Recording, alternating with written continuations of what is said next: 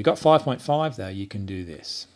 And what this allows you to do is the articles panel, okay, which, just to show you where that was again, Windows or Window Articles, allows you to drag and drop your material, okay, in the order you want to see it appearing in your ePub. So what I'm going to do, I'm actually going to start with this graphic that I created to be my ePub title. Okay, I've got it off the page here, so it won't appear on the DL, but I can use it in here, and I just simply drag it inside my articles panel. And it gives it a default name of Article 1, and it appears as the very first thing. Okay, the little graphic there is indicating its picture. And I'm going to grab this text box and drag that just underneath Article 1. Okay, so the first two things are going to be those two things. Then I'm going to just keep that process going and drag the things in the order that I want them. So for example, this block of text here, which is on my second page, okay, I'm going to have as the first bit of actual text that appears in terms of the first thing after the title. Okay, so I'm going to click it, drag it. Notice when I'm doing that, it is moving it on my DL, but as soon as it gets inside the article panel, it snaps back into place. So don't worry about it being moved off the page, it doesn't do that. Okay, so I'm just going to keep dragging these things in the order that I want them. And I've got a picture here that I want to appear straight after that. I'm going to drag that in. I've even got a title down the bottom there, and I want that to appear immediately under the picture. And so I just keep going in the order that I'm doing this. Okay, so that one next. So I'm not going to drag that in yet. I'm going to now bring this one in. And then finally, oh, and the picture, of course. Just drag the picture in next. Okay, appearing underneath that. Then that one. And then there was a picture of the guitar player here, old Stevie Ray Vaughan. Now, Stevie Ray, just to explain how to get around the bug that's in Adobe InDesign's ePub exporting for pictures, if I drag that in there, it's going to be very difficult to tell that to appear at a sensible size. Okay, so what I've done, just off the page here, I've actually got, so just clarifying, it doesn't actually print on the DL, but it's sitting off the page on the pasteboard. I've made I've just copied that basically and made a much larger version of that. I'm going to drag that into my articles panel instead of the one that appears inside the DL. The reason I'm doing that is because, frankly, I want it to appear larger in my ePub. And there's just a couple of bugs with the exporting options that prevent it from appearing large, so this is my way of fixing that. Alright, so just clarifying, there's my articles. Oh, and that was that stupid little trivia question, which I'll just drag as my final thing. So this is now the order in which my ePub will appear, the order that I've set up in my articles panel. Okay. Now, just before I move on, for the benefit of the folks who are using version 5, if you have no other way of going about doing your export, you will need to know about placing your graphics in line. And what that means is this. At the moment, I've got my pictures and other graphics simply just placed on the page as you would normally do in InDesign. Okay, they're not sitting inside a text box, they're just sitting in a picture box. If you're using version 5 and you need to export this to work, you actually need to put your pictures, or it's preferable to put them in line with your text. Okay, so just clarifying, if you've got 5.5 and using the article panels, you do not need to do this next step. If you're using version 5 and there's nothing else you can do, just remember you're going to have to do this. Okay, so you'll need to grab your pictures. Okay, so I'll use this one at the bottom here as an example, and cut it, or copy it, but in this case I'll cut it just for the demo. Grab your text tool, make an insertion point, so I'm going to put it up here so you can clearly see what it's doing, just after my subheading, and then paste. Okay, and what that does is it actually places the picture what's called in line with the text. So it's actually sitting inside the text box, working basically as a text object. And I can prove that by putting returns, and you'll see there it's actually pushing the picture down as if it was a text object. Okay, so as I said, if you're using version 5, you're going to have to do that to get your images to appear in the right order okay, when you export your ePub. But if you're using version 5.5, simply just drag your pictures into the articles panel and everything will be sweet. So I'm just going to undo all that junk and go back to the way I had it. Rightio. So that's pretty much ready now to export. One final thing I'll just explain that, again, I don't think is working perfectly in version 5.5, but I'll explain it anyway because there'll probably be a bug fix soon, is you can click on your images. Okay, I'll just click on this big one here of Stevie Ray Vaughan, and in the Object and Object Export Options menu, okay, there actually is a tag specific to ePub and HTML, and this is actually where you can tell the images how you want them to appear when they're in an ePub. And so, for example, here you can turn on what they call custom rasterization, which means the way it's going to convert it to appear on an ePub. And I'm choosing that. The default is fixed, okay, which means it stays the size that you see it, but I'm going to tell it to be relative to page width.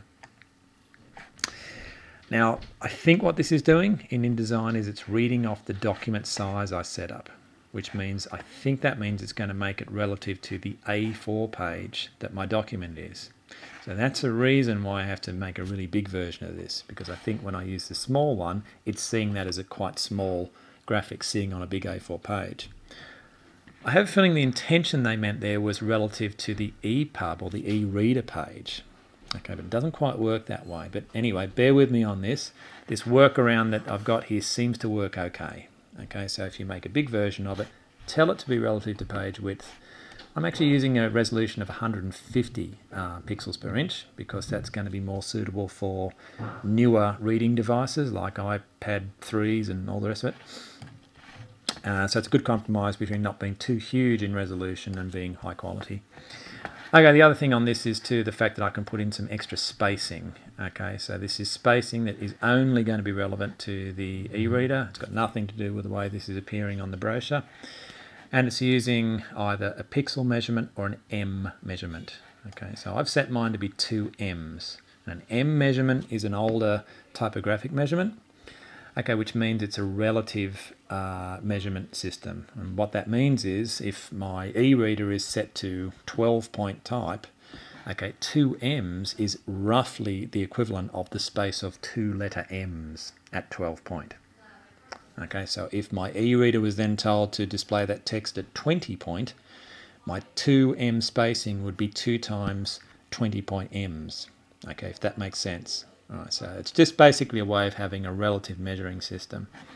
So I'm going to set that to be the way I want that. Okay, relative to page and 2 M's of spacing. And hit OK on that. And then I probably should save. Always a good idea to save when you've made all your changes. And I'm ready to export. So as I said, just as a final clarifying image here, that's my original DL. I have some graphics off the page that I'm using for my ePub, but they don't print with a DL. So in theory, you can use the one document for both a printed thing and an ePub. And now I'm going to do my final ePub export. Okay, so I do the same thing as I did before, File, Export. And I'll just give it a slightly new name. And this time I'll be a little bit more careful about the settings in my ePub export window. For example, first of all, in the ordering, which is the third thing down here, its default is to be based on page layout. I'm going to tell it that I want it to be same as articles panel. Okay, because I want that now to read off the order that I drag things into the articles. There's some information here on the book margin that will appear in the e-reader. Okay, again, it's got nothing to do with my DL brochure layout, but it's got a lot to do with how it will appear in a reader. Again, I've told that to have 2 M's of space. I'm not using bullets or numbering, so it won't matter.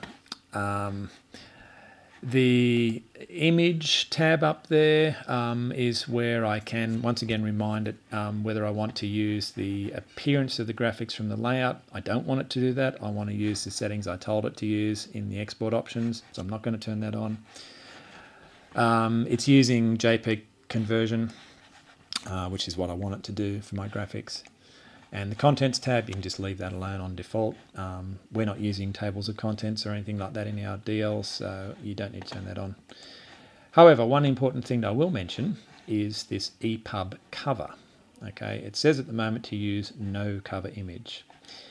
There is a choice there to rasterize the first page, which in our case would mean it would rasterize all of our first page of our DL, which wouldn't look so good.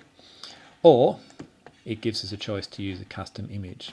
And just to clarify, I have actually made a separate image, and I'll just show it to you, which is that.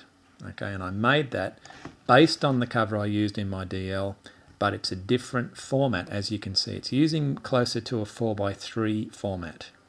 Okay, and I did this very deliberately so that it would be more suitable for viewing as a cover page on an e-reader. Okay, so that's a separate image that's not appearing in my DL, but it's based on the graphics that I used.